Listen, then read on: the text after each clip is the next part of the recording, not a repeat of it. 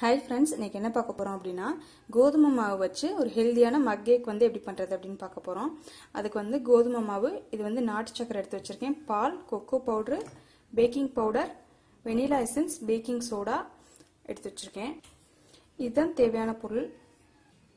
அப்புறம் குக்கரை வந்து ப்ரீஹீட் பண்ண போறேன். அதுக்கு வந்து கொஞ்சமா சால்ட் போட்டுட்டு ஸ்டாண்ட் வச்சு ப்ரீஹீட் பண்ண போறேன். லிட்ல வந்து இந்த ரோப் வந்து ரிமூவ் பண்ணிடணும். அப்புறம் வந்து விசில் போடக்கூடாது. இப்போ வந்து பேட்டர் வந்து ரெடி பண்ணிடலாம். அதுக்கு வந்து கோதுமை வந்து ஃபர்ஸ்ட் இந்த ஸ்பூன் வந்து நான் எடுத்திருக்கேன். நீங்கள் ஏதாவது ஒரு ஸ்பூன் எடுத்துக்கோங்க. இந்த ஸ்பூனில் தான் நான் ஃபுல்லாக மெஷர் பண்ண போகிறேன்.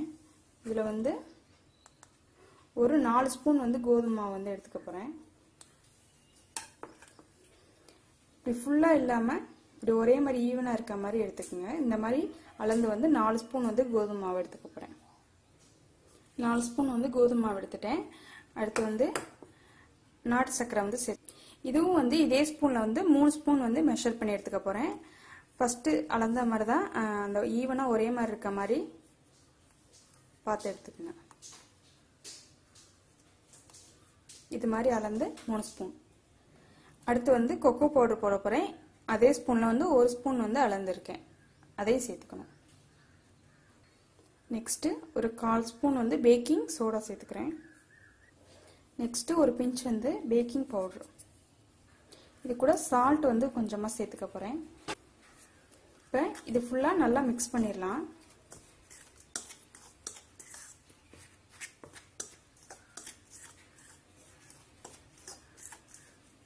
கட்டி இல்லாமல் நல்லா மிக்ஸ் பண்ணிடுங்க. இதில் ஒரு வந்து 1/4 ஸ்பூன் வந்து வெனிலா எசன்ஸ் வந்து சேர்த்துக்கிறேன். ஏற்கனவே மெஷர் பண்ண அதே ஸ்பூன்ல வந்து 3 ஸ்பூன் வந்து பால்.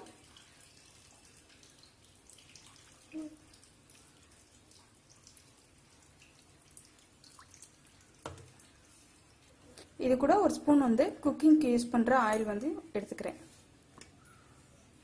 இப்போ இதை வந்து நல்லா மிக்ஸ் பண்ணிடலாம்.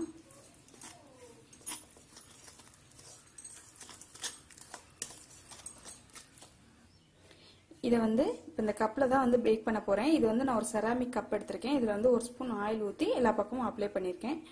பேட்டர் வந்து நல்லா மிக்ஸ் பண்ணி எடுத்து வச்சுருக்கேன். இதை வந்து இதில் ஊற்றிடலாம். இப்போ இதில் ஃபில் பண்ணியாச்சு அந்த பேட்டரை. இதை வந்து இப்போ நம்ம குக்கரில் வச்சிடலாம். குக்கர் வந்து ஒரு 10 நிமிஷம் வந்து ப்ரீஹீட் பண்ணால் போதும்.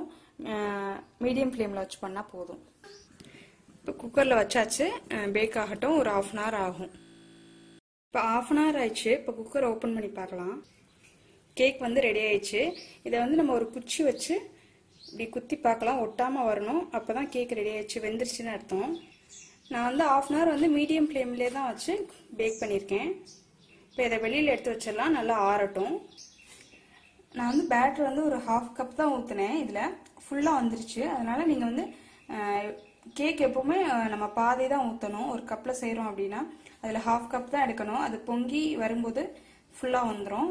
நீங்கள் ஃபுல்லாக ஊற்றிட்டீங்க அப்படின்னா அது பொங்கி கீழே ஊற்றிடும். நீங்களும் கண்டிப்பாக இந்த கேக்கை ட்ரை பண்ணி பாருங்கள்.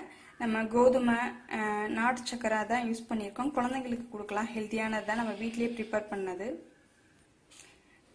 நீங்களும் கண்டிப்பாக வீட்டில் ட்ரை பண்ணி பாருங்கள்.